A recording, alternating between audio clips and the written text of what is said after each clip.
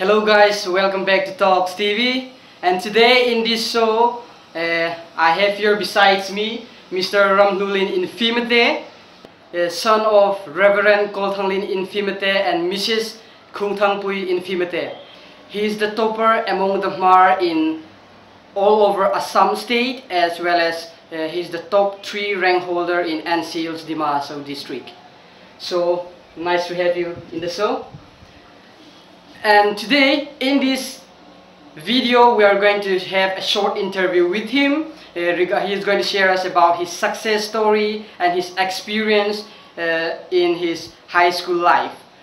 And he is my junior in high school days, but looking at his success and achievements, I'm really moved, as well as I'm astounded really today. I got nervous having him besides me. So first of all, I would like to begin with one question that, will you please tell us about your preparation for this for the H.S.L.C examination? Actually, my preparation wasn't that good in the previous year, but from November of 2017 I started preparing harder because I knew that there was a very big board exam coming on. So in my preparatory examination, I studied around 5 to 6 hours a day. Then I got 90% there, so I was still not satisfied. Then I studied harder in January, around 5 to 6 hours, and then I knew that I had to adapt some technique in order to get that good marks. So I studied all the important questions, like the questions which came in the previous years. I checked the question papers of 2016, 15, 14 H.S.L.C examination. Then I predicted some questions which are very important. So from there I selected some important questions and studied most of them properly, and I adapted a specific studies technique so that I could remember instead of studying like a bookworm. So that helped me in my success. And during examination, I did not study that so much during the exam because sufficient sleep and exercise are required. So I took exercises and sufficient sleep. So I studied only 2 to 3 hours during the examination. Okay, that's very good. So then we come to learn that simply studying books is not good for the students, which means we need to adopt a systematic way of studying, isn't it? Okay, well then let's move to the next question. So now let's say, will you please share us about your source of inspiration as well as the story behind your success? I would say that my source of inspiration are my parents. They teach me how to cooperate with my studies, and they gave me many good advices, and they told me to pray to God regularly so that God will help me in my studies as well as in every aspects of my life. So when I was in class 5, I got the first position in my class. Then from then till date, I'm still getting the first position, but actually I was not satisfied. When I came to class 9, then I realized how vast my subject was. So I started studying harder, and when I gave my board examination in class 9, it was not that good in my advanced mathematics. I got only 66 out of 100. So I told my parents whether I should drop it or not. Then they told me, you should not drop it, don't be like a coward. So they gave me such a challenge. Even many of our friends, some of my friends dropped advanced maths that time because of less marks. But me, I thought that it would be an inspiration for me and a challenge for me. So I started to take advanced maths books more and more and studied harder and harder every day. Then in annual examination in my H.S.L.C, I secured 94. So my parents were very happy because of my marks. So because of this hard work, I've gained my success. Okay, well that's good. As you mentioned about your mathematics, so let's talk about your percentage. That's a huge total. You have secured 91% in this H.S.L.C examination this year. That's a huge total, as well as it's a big thing, especially for tribal people, and particularly when we talk about mathematics, right? You secure 99 marks out of 100. That's a very big total, especially because the hill people, the tribals, we used to think that mathematics and science are like a huge mountain which is let's say, which we cannot move. We only think for the Bengali people or the Muslim. So, but after seeing your result, you have proved those saying that it's a false, because we are also human, we can do it. So it's just a challenge for the youngster, for the generations of the high school students, your junior, let's say. So regarding that 99 marks in your mathematics, what do you think that 1 mark goes away? Where do you think it goes away? Actually, during my mathematics examination, I completed the question paper in 2 hours 10 minutes. So I got around 50 minutes to revise. So I could revise 6 to 7 times. But I think they have deducted my marks because of one question where I got too much there. I think my marks are gone there because during board examinations, the teacher used to compare the marks. So from there he might have selected the best paper. So I think my marks went there. Okay, though. That means we need to maintain tidiness even in the papers also, isn't it? Yes. So guys, it's very important whenever you write something, you appear in the examination, try to manage the paper in such a way that it looks clear and tidy for the examiners to see. Okay, well, then let's move to the next. Will you please share us about your future planning regarding your education? Actually, now I'm studying in Sai Vikas in Guwahati. They have provided me coaching for IIT. So I've decided to first of all crack JEE mains and advanced.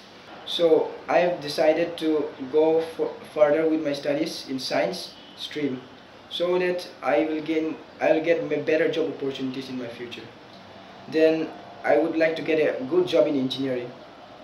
Okay, that's good. And whenever we talk about someone successful person, even right now you are also, so to say, you have achieved something really big in your life. It's such a memorable moment for you. So we only talk about the success side, the celebration sides, but many people we don't give much importance about the difficulties and the challenges they face. So even you also, you might have faced those type of challenges and the difficulties in your studies. So will you please tell us at least 2-3 challenges which you have come across so far, and how do you manage to come out from those things? Because students who are watching you right now, they might also have faced the same difficulties like you faced, so that they can get some inspiration from you. Yes. One of my most common difficulty was laziness and sleepiness. To prevent this, I usually kept my legs immersed in a bucket so that I will not sleep during studies. Then I used to play sometimes for around an hour before my studies, so that I will be active during my studies. As we all know that when we are fresh and after playing, it makes our mind fresh, so that we could study harder and concentrate in our studies more. Okay, good. Then let's move a little bit, let's say backward regarding our school. Since we are studying in the same school, let's talk about our teachers also. According to you, whom do you think is your favorite and your best teacher so far? I would like to choose our maths teacher of class 8. Our maths teacher, he is quite funny, and as a man, he talks less, so I like him. And he has a big muscle. That's why he's so smart, and he's also very good in math. So I would prefer him to be my best teacher and my favorite teacher. I've given a speech on him once on Teachers' Day. I chose him as my favorite teacher there also. Okay, well, that's good. And can you please tell me his good name? His name is Sir Nehemiah Sanate. Oh, Sir Nehemiah Sanate. So, Sir Nehemiah Sanate, you were chosen as the best teacher of Mr. Ramhluolien Infimate. So, if you are watching this video, a big thumbs up to you and congratulations for the title too. Okay, now will you please share us about your hobbies in that year? I actually have many hobbies, like repairing things, electrical things, and art and crafts, making some useful things from paper and cardboard papers. Then I also like painting, and I also like playing football. and I even like carpentry. So these are some of my few hobbies. Okay, then who is your football star? I have actually many football stars, but I would love to choose Manuel Neuer, goalkeeper of Germany team as my football star. Okay, that's good. And during your high school days, you might have that very funny moment or one craziest moment you have come across in your high school days. So, will you please share us about that in brief? Yes. Once I was in class 6, I did not pay attention to the roll call and I was given a punishment. Then I was also made to climb on a tree because I could not memorize the notes. So I would like to say that we all get punishments. Then again in class 10, my teacher, one of our teacher, the one whom I chose as my favorite teacher, he came out, called me out, and then he cut my hair because it was too long. Then after that, from that day onwards, I always used to cut my hair in a proper way, and I think you'll be able to see the proof here. Okay, that's good. Then, as you said that they made you climb on a tree, so it will be really a very funny moment. I wish I could come and see you at that time. Okay. Okay, then let's come to the ending part of our conversation, our interview. What message or would you like to convey to the high school kids who are watching you right now? I would like to tell you all that studies is not the only part of education.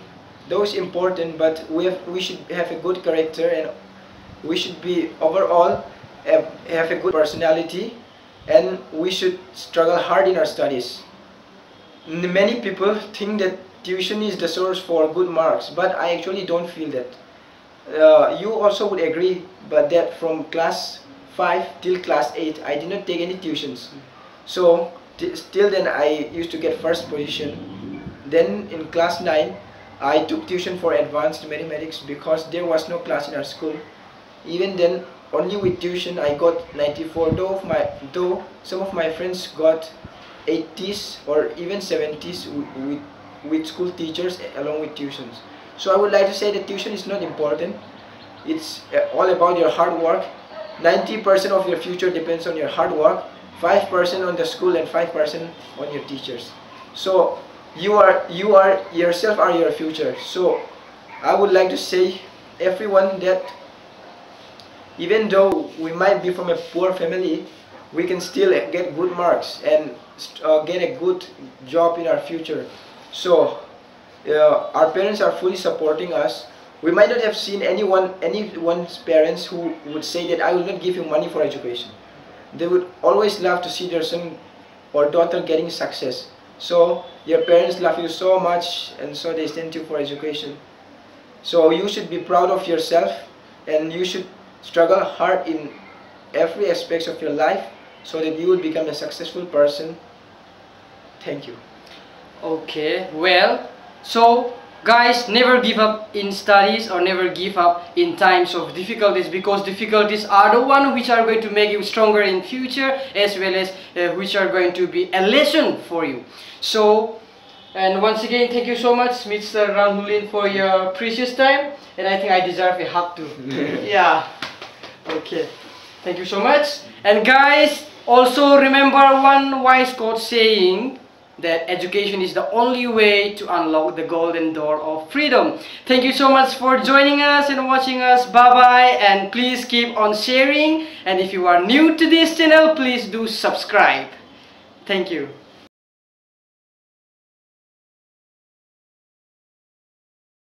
Okay guys, now is the time to have a look at Mr. Ramhluolien Infimate achievement as well as his treasures.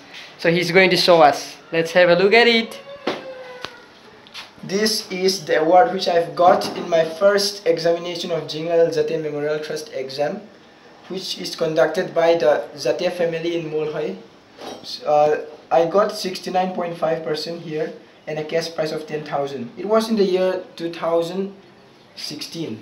And this, in the year 2017, I appeared again and I got 78.75% in class 10, along with a cash prize of 10,000. which is for the first prize. And this award is for my extempore speech in class 8, third prize. And this is also the third prize for extempore speech again in class 7. And this is my prize again for extempore speech. Okay. In class 9.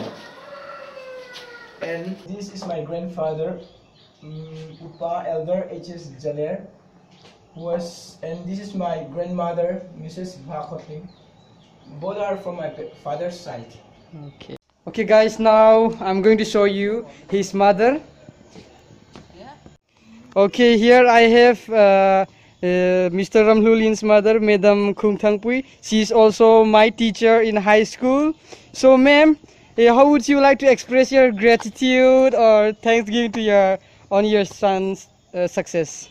Oh, yeah, it's great to see you here. Actually, I was so excited to hear my son's result. I know that these are all God's work, and I praise God for this. I want him to do better. Let him take this as a challenge in future and fear God, because fearing God is the beginning of wisdom. Thank you so much for coming here. Okay, and I'm so happy for you that God gifted you with such a good boy and handsome as well as good in studies. Okay, yeah, thank you. We wish you a happy family life in future too. Thank you. Okay guys, now he's going to show us his skills in music. So here we go. We are going to sing Amazing Grace one stanza and What a Friend We Have in Jesus one stanza. Okay, let's start.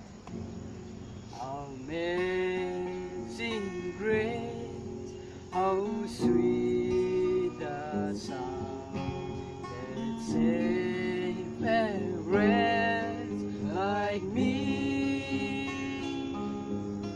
I once was lost, but now am found. Was blind, but now I see.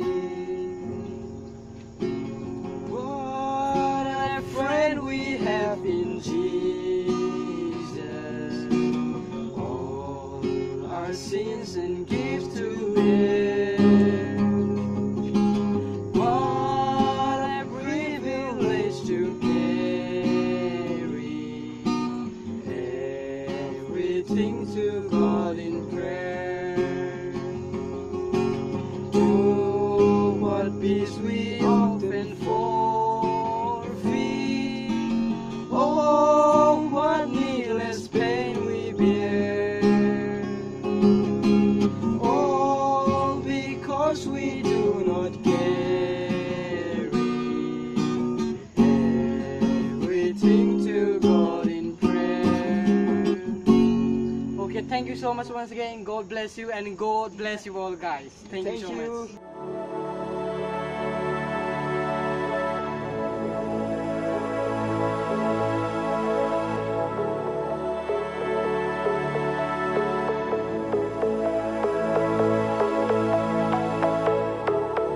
Okay guys, that's all for today's show, and we are so sorry that his father is not available here with us because of some important works. So anyway, thank you so much guys. Bye bye. you. Okay, Thank you. Mangsa. Bye. Bye.